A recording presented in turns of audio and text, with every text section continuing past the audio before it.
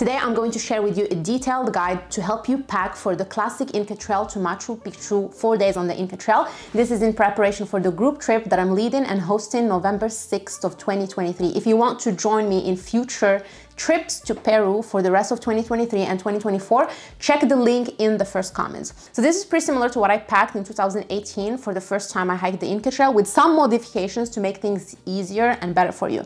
So we'll talk about bags first, we'll talk about water system, shoes, and then we'll cover the rest of the gear, including clothing and toiletries.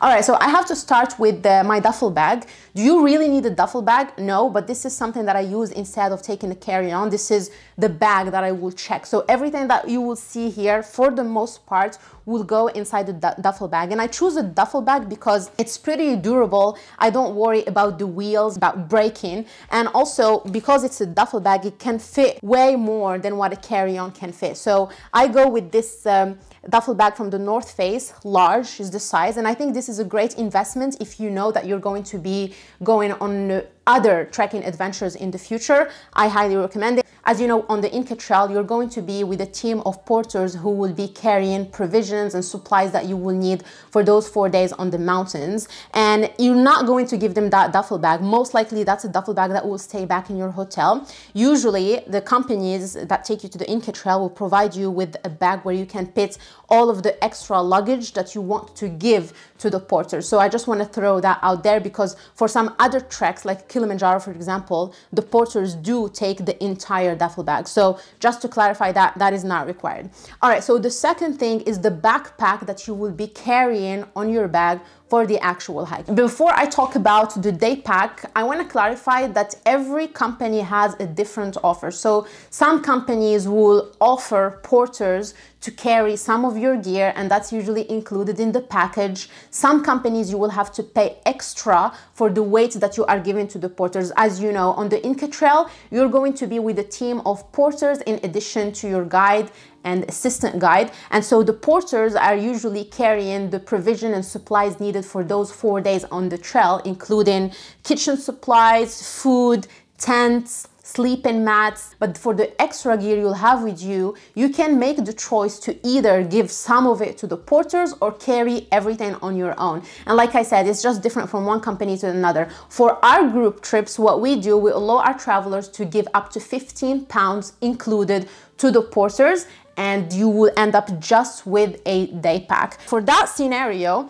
I suggest something between 20 liters up to 40 liters, depending on what type of traveler you are, because some people do like to pack extra snacks and extra gear just to feel comfortable on their day hikes. But for our group trips, I suggest something at least 20 liters. So this is an example of a day pack. This is the Osprey Talon for 22 for men. I don't have mine, I can't find it here, but this will be great because, like I said, you will just end up with in your day pack, you would need water, you will need some snacks, a small emergency kit, a layer or two, a rain jacket, a poncho, rain cover, and really just the essentials for that specific day hike, and the rest will be given to the porters. So this is what I suggest, between 20 liters. 30 liters will be ideal. You can go up to 40 liters. But if you are the type of person who doesn't want to give anything to the porters, and by that I mean the porters will still carry the tent and the sleeping mat, but you are going to be carrying your sleeping bag and everything else that you brought on the trail, you will need at least 60 to 65 liters. This is pretty much the only backpack that you will need on the mountain. I'm gonna cover the water system. I prefer using a water bladder. This is the Osprey 3-liter water bladder. I've used this one for so many years, and it fits up to 3 liters. So when you are hiking the Inca Trail, the team of porters and the chefs, they will provide you with the water on the trail. So they boil water on the trail to make sure it's safe for you to drink. And at camp, whether you are starting your hike in the morning or if you stop for lunch, they will fill your water bladder. So what I like to do, just fill this water bladder and use the tube to keep myself hydrated. And it usually, with the Osprey backpacks, it fits right here. There is a compartment that's separated from the inside of the backpack, and I really like that because if I need to stop and grab things from my backpack, I don't have to battle my way. So this would be 3 liters of water.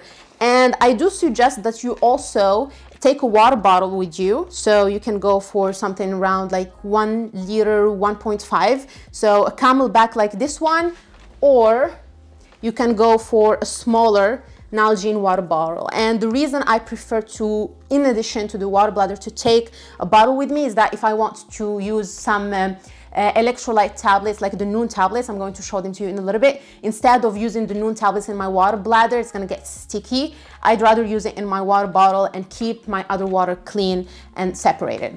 Okay, so that's for the water system. Trekking poles, you have an option to either bring your own trekking poles if you have a pair that you really like, or you can rent them from the company that you're trekking with when you get there. So we have both options available for our travelers. Just one tip, if you choose to take your trekking poles with you, you cannot have them in a carry-on in the airplane for most of the airlines. Some airlines will let it slide by because they see trekking poles as a potential weapon. So they have to be in your checked bag. So that's another reason why I prefer to have my duffel bag to throw my trekking poles in there. And also, if you plan on taking them, have a rubber stopper, I think that's what they call it, because like you see right here, they are pretty pointy, so they can damage your duffel bag. So make sure that you have this rubber stopper to keep them protected. All right, so about shoes, you need your hiking shoes or the boots that you're gonna be hiking in. And it's a good idea to pack something that you can use around camp. When you finish hiking for the day and you just wanna lounge around camp, it's good to have a pair of camp shoes. This is my favorite pair of hiking boots. And when I'm choosing hiking boots for the Inca Trail or long treks like the Inca Trail, I look for something that has good grip, that can manage the terrain. I look for something that can provide me with some ankle support, and that's why I prefer boots rather than trail runners or low-cut hiking shoes. And I look for something that is waterproof, because it's very possible to get some rain on the Inca Trail. So this is Gore-Tex, so it is waterproof. And the thing that I love about this pair of hiking boots is that it's so soft and comfortable from the inside. I've tried so many brands, but this is the softest pair of boots that I have.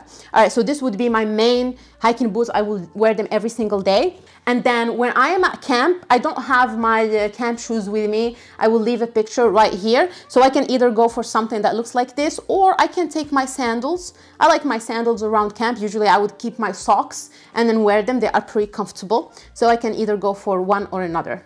The truth is, you don't really need 100% clean clothes for every single day, because if you go that route, you're gonna end up with so many clothes, and that's not necessary. But I will just give you an idea about things that you will absolutely need. So first of all, you will need a fleece jacket or a down jacket to keep you warm for either cold nights or if it gets cold when you are hiking. And then it comes with its own rain jacket. So you want to look for something that's gonna protect you from the rain in case it rains while you are hiking, and with a hood for rain protection as well. I bought these two as one piece. Again, I will link to everything that I'm showing you today on this video.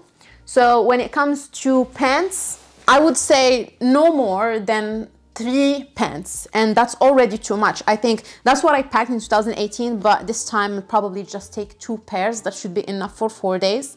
So when you are picking pants, look for something that can dry quickly, quick dry, something that's light. And I like pants. I don't really like to hike in shorts, because it protects you from the sun, it protects you from the bugs, if there are any bugs or mosquitoes on the trail. Just a personal preference. If you can find something that can roll, and maybe you can wear it as short if it gets pretty warm, that could be a good option too. So I took 2 pairs. These are pretty similar, from Colombia. I took another pair from Prana.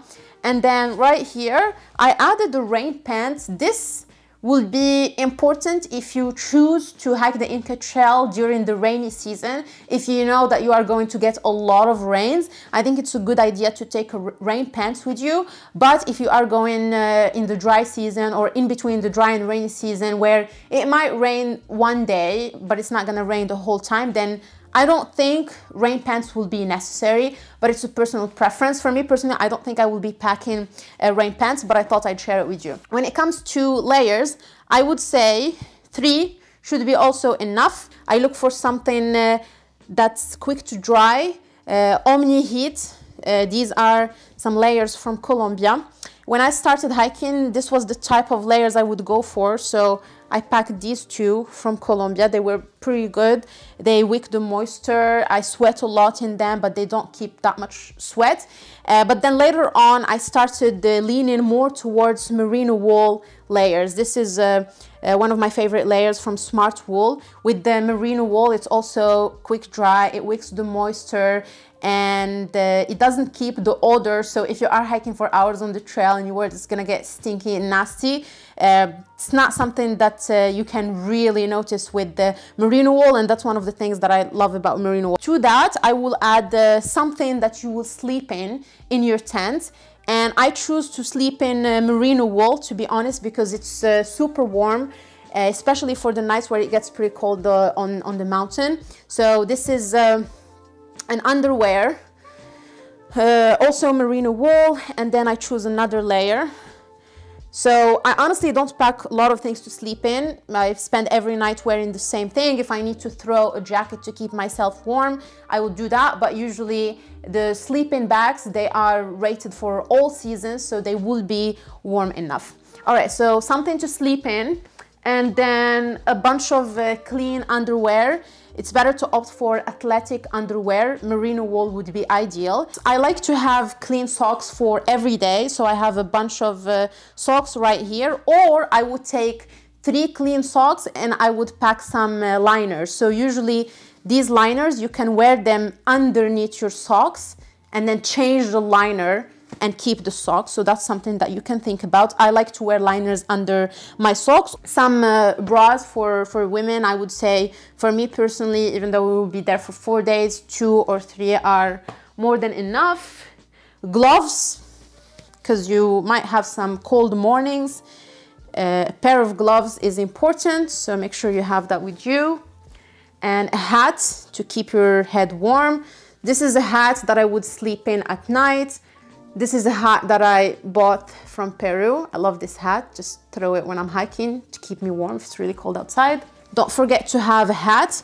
At first, I threw in my, just my regular hiking hat. This is pretty beat up. I traveled for 9 months wearing this hat. It's pretty beat up. But I was thinking about this hat, but then I thought, you know what? When you are hiking, you are under the sun. You want to protect not only your face and your head, but you want to protect your neck.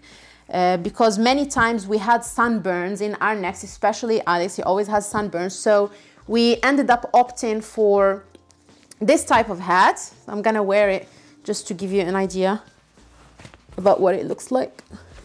So there is this cover in the back that keeps your neck protected, and this whole piece is detachable. So if you don't want to look goofy and you don't think it's necessary, you can just remove it. It just goes through the clip. There you go. So sometimes I have some knee issues when I'm hiking for long hours, so I pack a knee brace with me just in case. If you have any issues with your knees, I would say pack both of them for both knees. That will help you. This is another reason why trekking poles are really helpful. So whether you bring in your own or you're renting them, I highly recommend having trekking poles, because that not only they help you with stability, but they also alleviate some of the pain and pressure on your knees and low back. Highly recommend. I always bring a buff with me when I'm hiking. Keeps your hair tidy. Cover your face, cover your neck. Wear it over your head. You can even use it to tie your hair if necessary. This is beautiful. I pack a poncho. Some companies do provide you with a light poncho in case it rains, but I like to have my own poncho. I'll show you this one.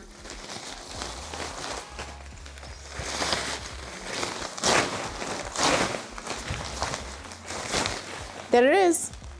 I also like to bring with me some dry sacks, just 1 or 2. You never know what you can use them for, so I would probably throw my camp shoes in there, or maybe any smelly clothes that I don't want to mix with everything else. I would throw them in this dry sack.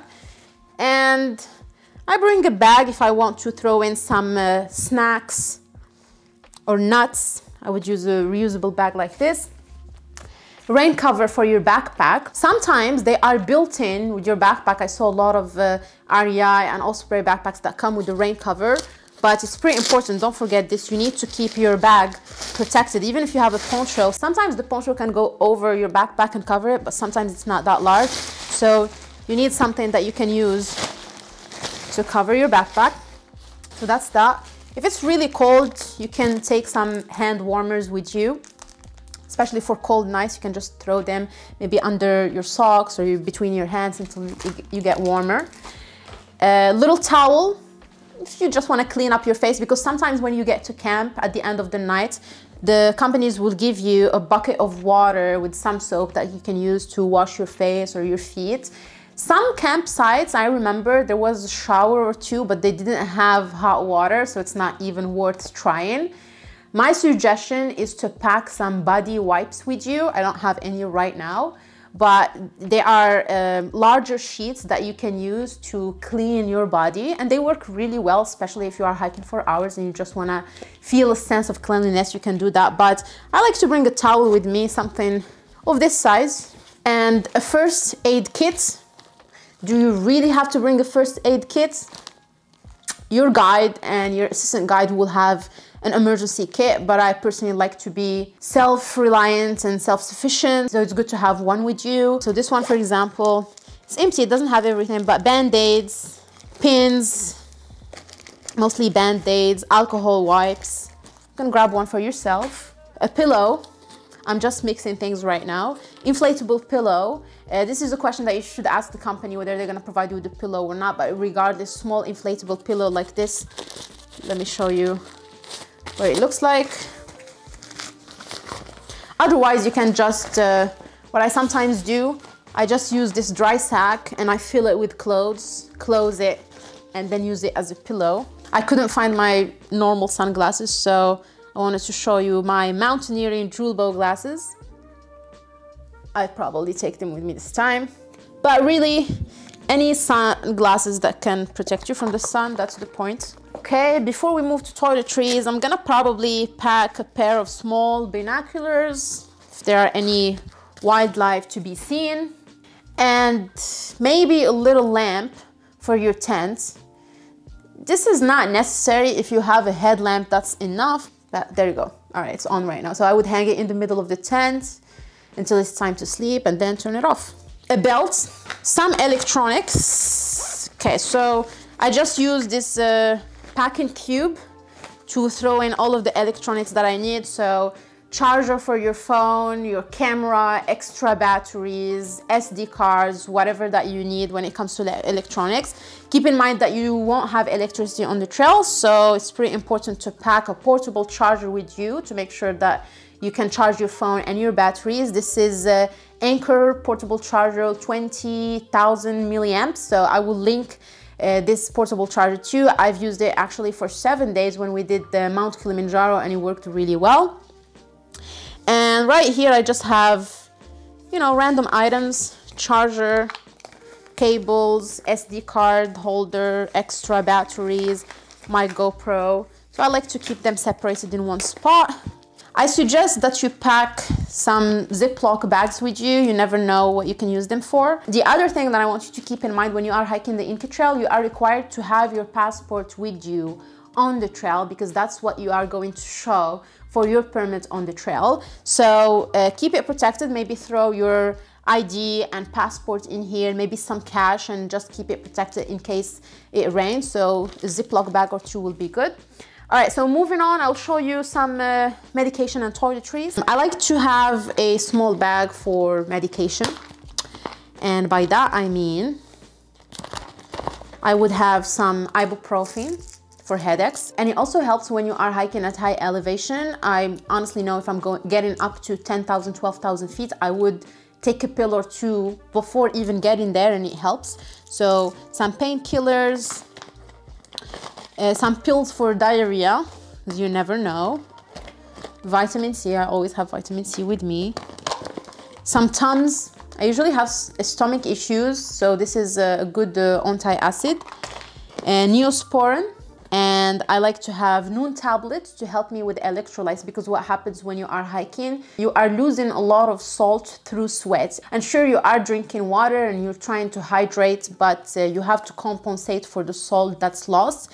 And that's why you should add some electrolytes. I like these Noon tablets. So I would, like I mentioned earlier, I would throw one in my water bottle and sip through it throughout the day. And right here I have a lotion. This is an insect repellent, because on the Inca Trail it's common to find some bugs, and mosquito bites can be a thing. So you can have some insect repellent with you. It will be helpful. You can either opt for the spray or the lotion. Now they have all type of forms. Like when I was leading the group trip in Bali, there was one of the travelers in our group was bringing bracelets that you can wear, and they are also insect repellent. So they have all forms of insect repellents. You can choose whichever one works best for you. And this is not medication, but when I go on long hikes like this, I like to have shoelaces with me, an extra shoelace or two, just in case, you never know. So this is me trying to be over prepared. So little bag of medication, and if you have any prescription medication that you have to take, bring it. For toiletries, I really try to pack the basics. Toilet paper, and in addition to the toilet paper, I like to have wet wipes too. This is enough. I mean, it has 14 wipes. You probably won't use all of them. And in my toiletry bag, I like to take this Sea to Summit bag with me, and inside here, I'll show you what I have. I have tweezers and nail clippers. So this is a tip for before you start your trek. Make sure that you clip your nails, your toes, so that it doesn't become uncomfortable when you're hiking. Some lotion with me just for skincare in the morning. Deodorant, hairbrush, soap. Although I'm not gonna be taking a bar, usually this is what I like. This is an all-purpose cleaner. So this is a liquid soap that you can use to clean your hands, your face, your hair, clothes, dishes, anything washable. So usually this is what I would take with me instead of a bar. Sunscreen, very important to keep your skin protected. So apply and reapply and reapply. Whenever you stop for a break, apply sunscreen. And one thing, there are some areas when you usually apply sunscreen, you apply it to your face, but don't forget your ears and behind your ears, because I remember when I was trekking Kilimanjaro actually for 7 days, this is how I learned this lesson. My ears were burnt and they started peeling pretty bad. Since then I started applying sunscreen behind my ears and your neck obviously, and really any part of your body that's not covered, apply sunscreen. Toothpaste, toothbrush, some aloe vera gel. This is in case you get sunburn, so you have something that you can use to ease the burn. Hand sanitizer, chopstick to keep those lips protected. My lips are already dry. I have to get better at this. And I have a little floss and some hair ties. And everything fits in there pretty nicely. This is pretty much everything that you need on the Inca Trail. If you have any questions, please leave them in the comments.